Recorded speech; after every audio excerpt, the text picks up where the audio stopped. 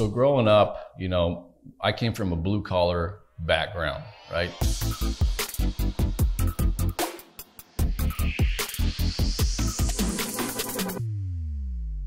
My dad has been in the construction industry pretty much all of his life. And so I remember being young, spending time working with him, having him teach us, the trade of how to pour and finish concrete.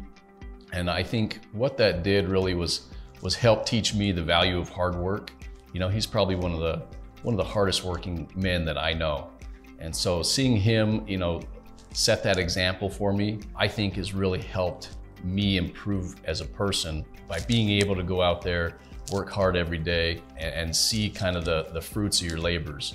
It's one reason why I still like, building things with my hands today, as a hobby, whether it be home improvement projects or working on something with my son. I get a lot of enjoyment out of building something and just seeing something that you've done yourself and having that sense of accomplishment.